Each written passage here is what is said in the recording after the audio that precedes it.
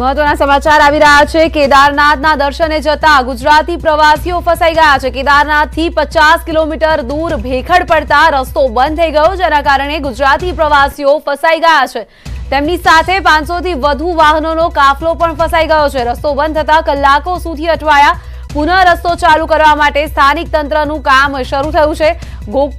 ગોકળ ગતિમાં કામ ચાલી રહ્યું છે, જેના કારણે મોડી રાતથી ફસાયેલા વાહનોની લાંબી કતારો લાગી છે।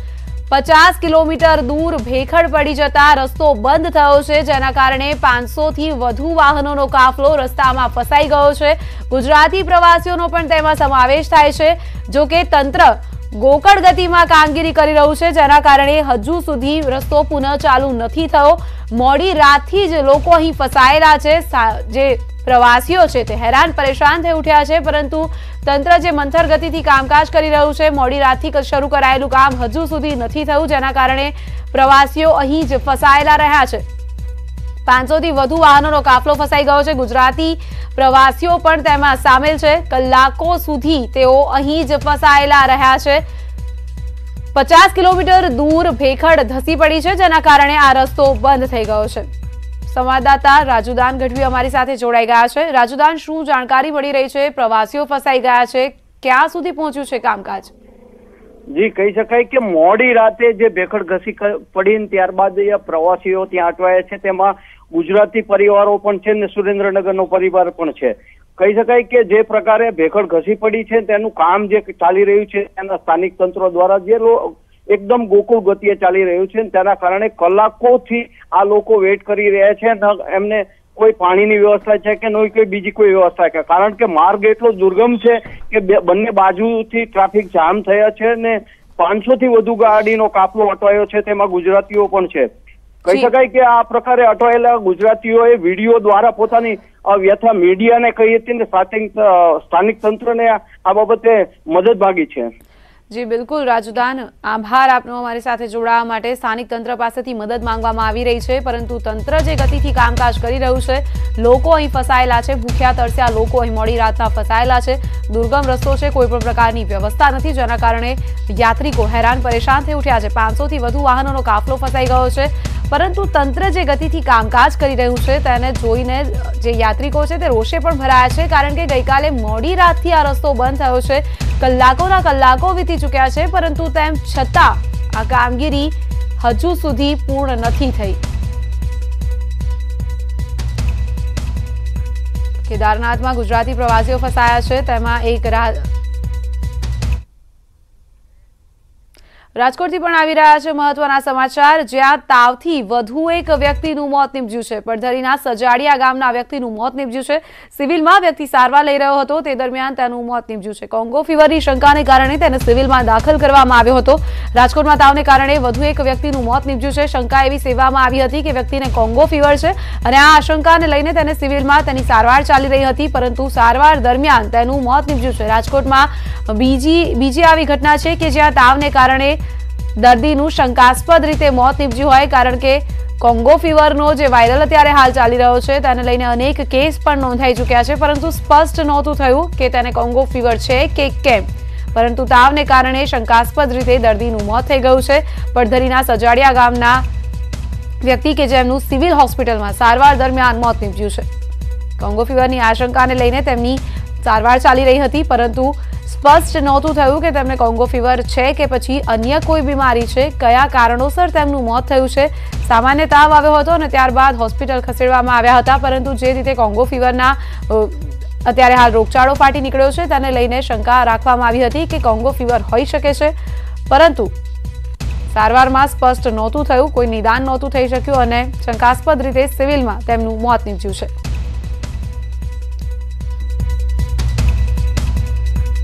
વધુ એક વ્યક્તિનું મોત થતા આરોગ્ય તંત્ર સામે પણ સવાલ ઉભા થઈ રહ્યા છે, કારણ કે કોઈ જ કન્ફર્મેશન નહોતું મળ્યું કે આખરે આ વ્યક્તિને કોંગો ફીવર છે કે કેમ, કયા કારણોસર મોત થયું છે, કઈ એવી બીમારી થઈ કે જેના કારણે તેમનું મોત નીપજ્યું છે। તાવની આશંકા હતી, કોંગો ફીવરની જે આશંકા હતી તેને લઈને સિવિલ હોસ્પિટલ ખસેડવામાં આવ્યા હતા। પડધરીના સજાડિયા ગામના રહેવાસી કે જેમનું સિવિલ હોસ્પિટલમાં સારવાર દરમિયાન મોત નીપજ્યું છે। આ પહેલા પણ એક કેસ સામે આવ્યો હતો અને તેમાં પણ તાવના કારણે જ દર્દીનું મોત થયું હતું, પરંતુ તેમાં પણ કન્ફર્મેશન સામે નહોતું આવ્યું। સાબરકાંઠાથી આવી રહ્યા છે મહત્વના સમાચાર, જ્યાં બે જૂથ વચ્ચે સામસામે ઘર્ષણ થયું। ઈડર તાલુકાના સાંબલવાડ ગામની આ ઘટના છે।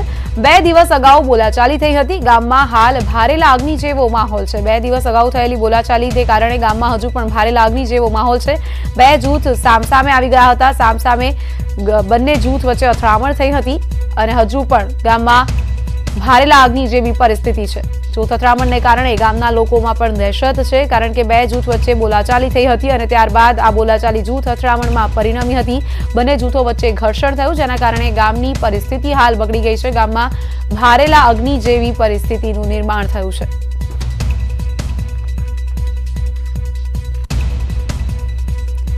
સાબરકાંઠાની ઘટના કે જ્યાં બે જૂથ વચ્ચે સામસામે ઘર્ષણ થયું। ઈડર તાલુકાના સાબલવાડ ગામમાં બે જૂથ વચ્ચે કોઈ કારણોસર બોલાચાલી થઈ હતી અને બોલાચાલી અથડામણમાં પરિણમી। બંને જૂથ વચ્ચે ઘર્ષણ થયું અને હાલ પણ ગામમાં ભારે લાગણી જેવી પરિસ્થિતિ છે। પોલીસનો કાફલો પણ ગામમાં ખડકી દેવામાં આવ્યો છે, જેથી કરીને આગળ કોઈ અનિચ્છનીય ઘટના ન બને, કારણ કે બંને જૂથો વચ્ચેની જે ઘર્ષણના સમાચાર સામે આવ્યા છે તેને લઈને લોકોમાં દહેશત છે। પોલીસનો કાફલો ખડકી દેવામાં આવ્યો છે, જેથી કરીને આગળ આ બંને જૂથો વચ્ચે કોઈ ઘર્ષણ ન થાય। કયા કારણોસર ઘર્ષણ થયું હતું તેની માહિતી હાલ સામે નથી આવી, પરંતુ ઈડરના સાબલવાડ ગામની આ ઘટના છે કે જ્યાં બે જૂથ વચ્ચે સામાન્ય બોલાચાલી ઘર્ષણમાં પરિણમી હતી। મારામારી અને અથડામણ સુધી મામલો પહોંચી જતા પોલીસનો કાફલો ઉતારવાની ફરજ પડી અને હજુ પણ ગામમાં ભારેલા અગ્નિ જેવી પરિસ્થિતિ છે। ગામની અંદર આપ જોઈ રહ્યા છો પોલીસનો ચાપતો બંદોબસ્ત જોવા મળી રહ્યો છે। કોઈ પણ સામાન્ય વ્યક્તિ ફરકતું દેખાઈ નથી રહ્યું, સુમસામ ભાસી રહ્યું છે ગામ। બે જૂથો વચ્ચે જે અથડામણ થઈ હતી, જે ઘર્ષણ થયું હતું, ત્યારબાદ અત્યારે હાલ ભારેલા અગ્નિ જેવી પરિસ્થિતિ ગામમાં જોવા મળી રહી છે। 2 દિવસ અગાઉ અહીં બોલાચાલી થઈ હતી। આ વચ્ચે મહત્વના સમાચાર આવી રહ્યા છે। સ્ટેચ્યુ ઓફ યુનિટીની મુલાકાતે પહોંચ્યા છે વિદેશ મંત્રી એસ જયશંકર। વિદેશ મંત્રી એસ જયશંકર ગુજરાત પ્રવાસે છે, નર્મદા પહોંચ્યા છે તેઓ। સ્ટેચ્યુ ઓફ યુનિટીની તેમણે મુલાકાત લીધી। આજે મહત્વના સમાચાર આવી રહ્યા છે। વિદેશ મંત્રી એસ જયશંકર પહોંચ્યા છે સ્ટેચ્યુ ઓફ યુનિટીની મુલાકાત લેવા માટે। સીધા જ દ્રશ્યો આપને બતાવી રહ્યા છીએ નર્મદાથી, જ્યાં સ્ટેચ્યુ ઓફ યુનિટીની મુલાકાત લઈ રહ્યા છે વિદેશ મંત્રી એસ જયશંકર। દ્રશ્યો આપ જોઈ રહ્યા છો। ગઈકાલથી જ તેઓ પ્રવાસે આવ્યા છે। ગુજરાતમાં કેન્દ્રીય મંત્રીઓ ગઈકાલથી પ્રવાસે આવ્યા છે। વિદેશ મંત્રી એસ જયશંકર પણ તેમાંથી જ એક છે। વિદેશ મંત્રી એસ જયશંકર સ્ટેચ્યુ ઓફ યુનિટીની મુલાકાતે પહોંચ્યા છે। સીધા જ દ્રશ્યો આપને બતાવી રહ્યા છીએ, જે દ્રશ્યો સામે આવી રહ્યા છે। સ્ટેચ્યુ ઓફ યુનિટીની મુલાકાત લઈ રહ્યા છે, નિરીક્ષણ કરી રહ્યા છે। સ્ટેચ્યુ ઓફ યુનિટીની 17 તારીખે જ્યારે પ્રધાનમંત્રી નરેન્દ્ર મોદીનો જન્મદિવસ છે ત્યારે ઉજવણી થવાની છે અને જે ખાસ કાર્યક્રમનું આયોજન કરવામાં આવ્યું છે, નમામી દેવી નર્મદે કાર્યક્રમ અંતર્ગત જે ઉજવણી થવા જઈ રહી છે તેને લઈને તેઓ નિરીક્ષણ કરી રહ્યા છે। નર્મદા ડેમ જ્યારે તેની ઐતિહાસિક સપાટીએ પહોંચવાનો છે, પ્રધાનમંત્રી નરેન્દ્ર મોદીને ભેટ આપવામાં આવી રહી છે। રાજ્ય સરકાર તરફથી તેમને આ ભેટ આપવામાં આવનાર છે। તેમના જન્મદિવસ નિમિત્તે નમામી દેવી નર્મદે કાર્યક્રમની ઉજવણી થવાની છે, ત્યારે હાલ પહોંચ્યા છે વિદેશ મંત્રી એસ જયશંકર। નર્મદા ખાતે તેઓ પહોંચી ગયા છે। સ્ટેચ્યુ ઓફ યુનિટીની તેઓ મુલાકાત લઈ રહ્યા છે।